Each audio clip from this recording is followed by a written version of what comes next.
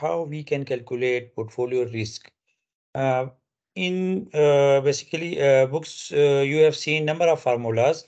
Now about first formula, where I should not be equal to j. We can use this formula, or we have its simplified form like this one, where we have double summation, then wi multiplied by wj, and that is multiplied by covariance between I and j. And we have also the second formula as well, where we put the value of covariance between ij, that is equal to basically sigma 1, sigma 2, and r12.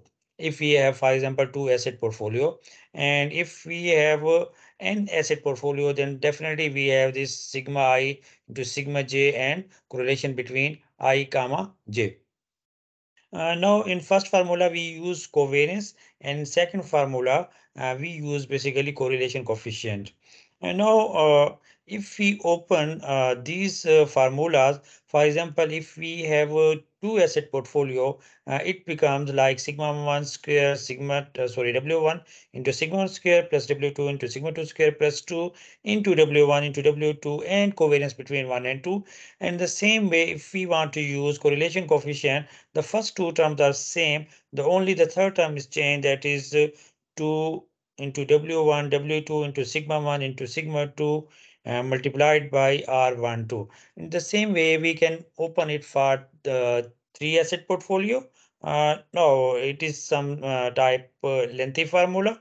And just imagine if you have, for example, four assets, then we should have 16 terms.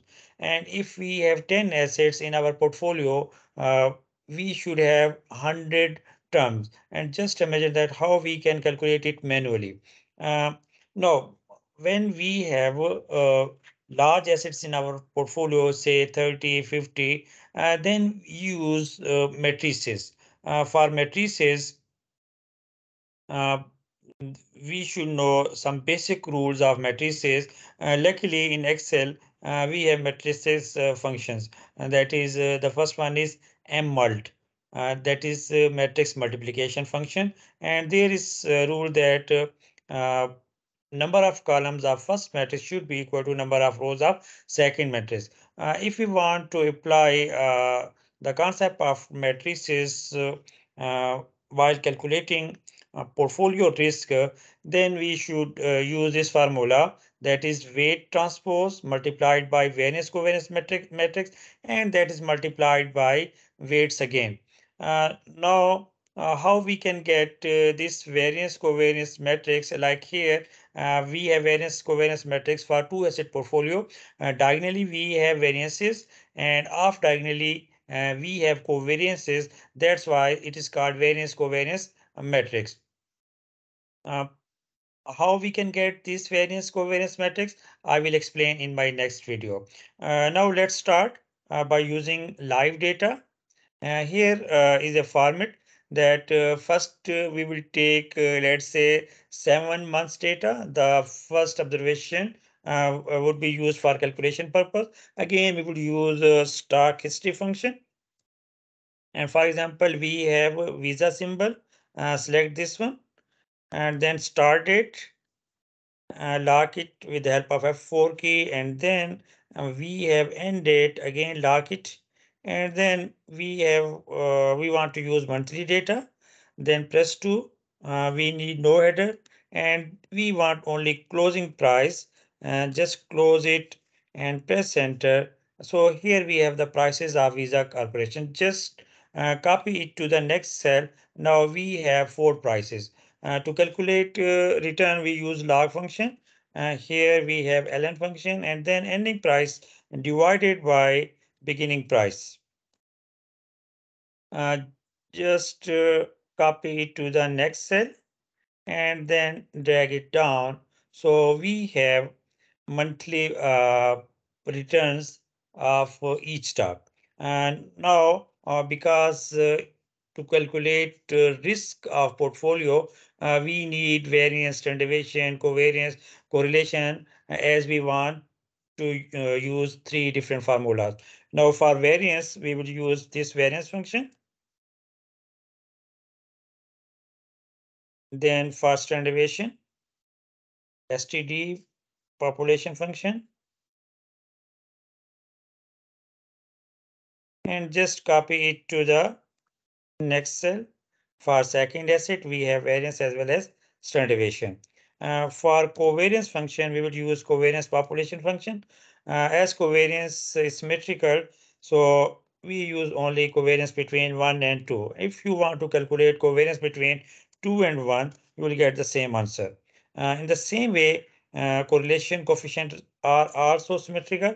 To calculate correlation coefficient, we use correl function of Excel. First range and then second range.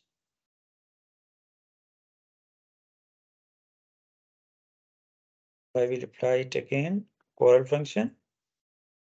Now first range, comma, second range. Correlation between 1 and 2 and 2 and 1 would be the same answer. Now in first formula, we have this first term, that is sigma 1, W1, W1 sigma 1, W1 sigma 1 square. Then second term, W2 sigma 2 square, this one. And then third term, it is basically multiplication of 4 items, 2 into W1, W2, and covariance between 1 and 2. Now here I have already the formulas. I'm just deleting those formulas.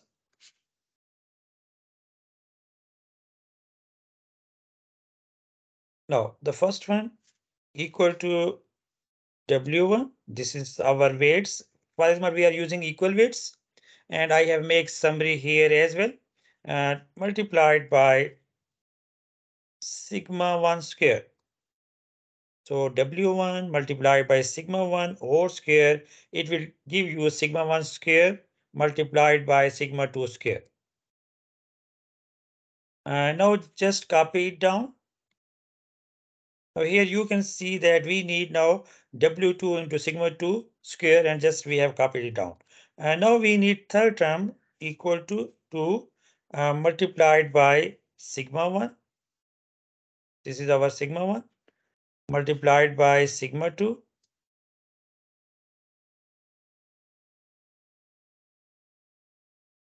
And then multiplied by covariance between 1 and 2.